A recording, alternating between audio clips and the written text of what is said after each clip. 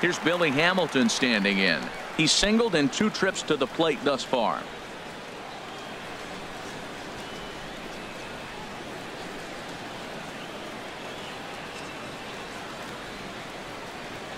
He's set, and the pitch.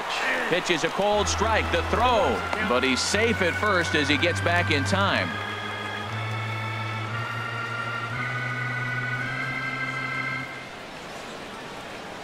Oh, and 1. Here it comes. A pitch out. The throw, but he's safe at first as he gets back in time.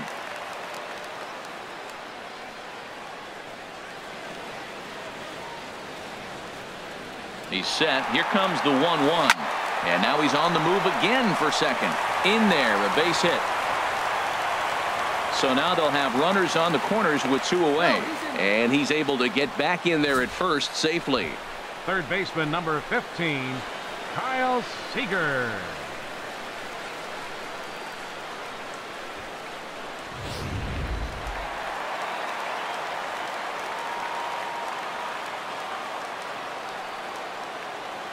Here's the third baseman now, Kyle Seager.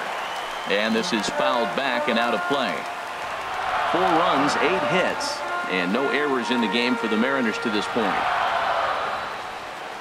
On the move again from first. A pitch out. The throw. He's in there easily as the throw bounces on the way down. Hey, that's a great call from the dugout to put the runner in motion that time.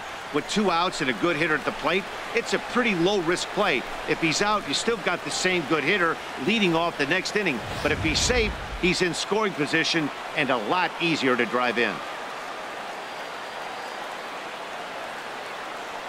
1-1. Here it comes. In the air to right center and carrying well. Way back there now. And gone. Home run.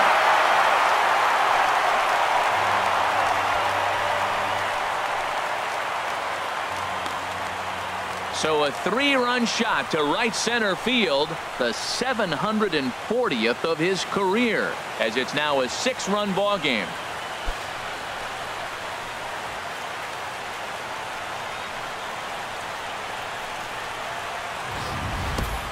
I know hindsight's 20/20, but you can't throw that pitch to that guy.